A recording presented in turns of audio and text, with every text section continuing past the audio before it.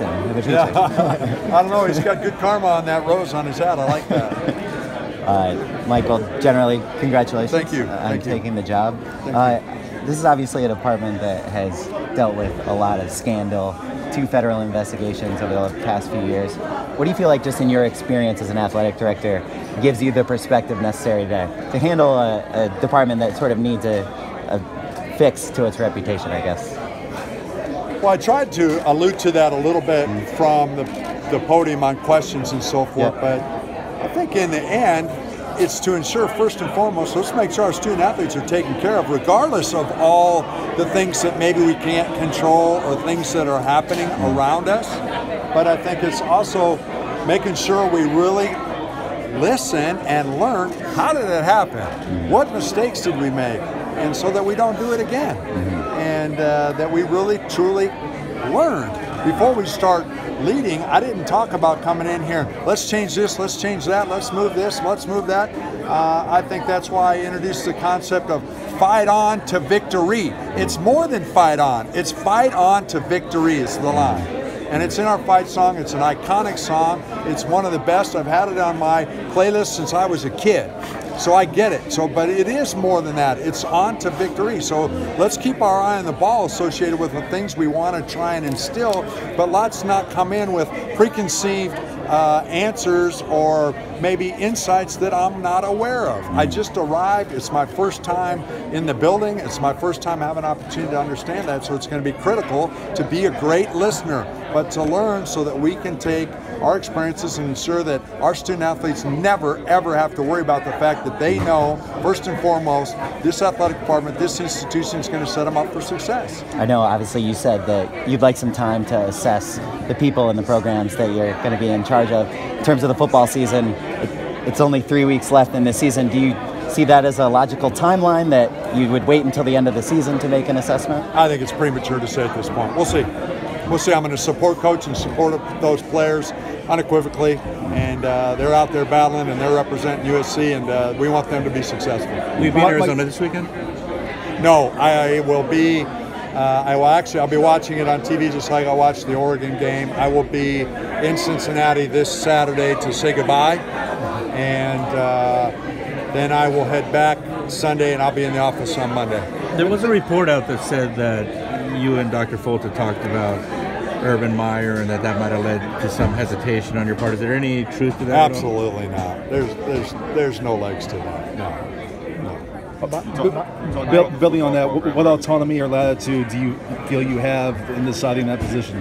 That's a great question. Thanks for asking that. Sure. I think that in being an athletic director of 4 different institutions, they're all really a little bit different just based on sometimes zeros in your budget and the different pieces.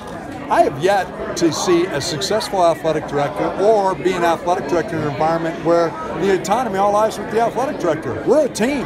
Our team of leaders will work together on that. So it's not an autonomous decision or anything about that. And I don't want to be a part of a situation. I want to be a part of a team. And I want to be a part of a team with great alignment and synergy and pulling it together. And as I said, I've just come from an institution where if you say, what are you most proud of? I'm most proud of the fact that we, and I felt like I was a significant part of it, not a sole part of it, was building alignment and keeping people on the same page. And I mentioned talking of building an intensity of interest.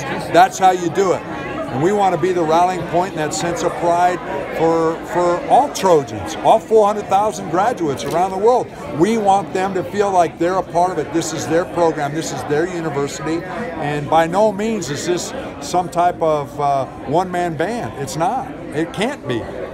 Mike, after Colorado, and when you went to Cincinnati, did you feel like you had to change your approach or anything? I don't know if I would say change. I think that for Cincinnati, embracing the fit there and embracing that sense of sports being really important in the state of Ohio was a huge shot in the arm. We were just talking about the Greater Cincinnati Catholic League of football playing institutions in the state, and embracing that and that Midwest sense of culture that, hey, this is important to us, and embracing that rather than trying to adjust. I think it's more about trying to listen and learn and take advantage of maybe some resources or maybe some support or formulas or assets that maybe we're not aware of.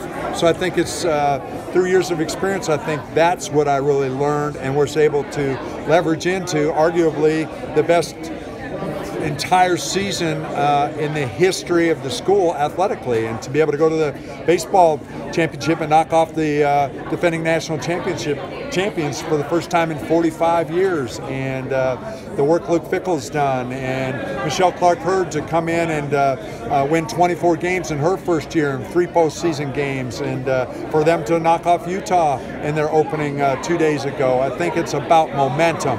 And I think that's why it's got to be so many people putting together, working and plowing together, rather than thinking, hey, I'll pull out the sword and I understand the significance of Troy and all those different things, but if we don't have people with us and together, it's going to be a lot more difficult. I know you mentioned somebody looking in for the out. Part of the Air Force program, as far as how big the football program was there at Air Force, and then you moving forward.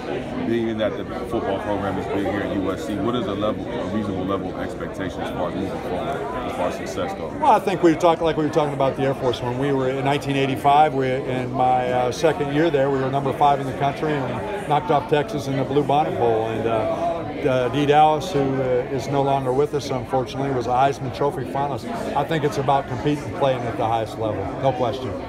And how, given where you guys are, what's a reasonable timeline to get back to that point? I think it's probably premature to even mention and think about that until I learn more about what we're doing. But I think that's why I came here. We want to compete for national championships across all sports, and that includes the football program, and we want to be in the Rose Bowl. Okay, I got to cut it off, guys. Thank you. Thank you.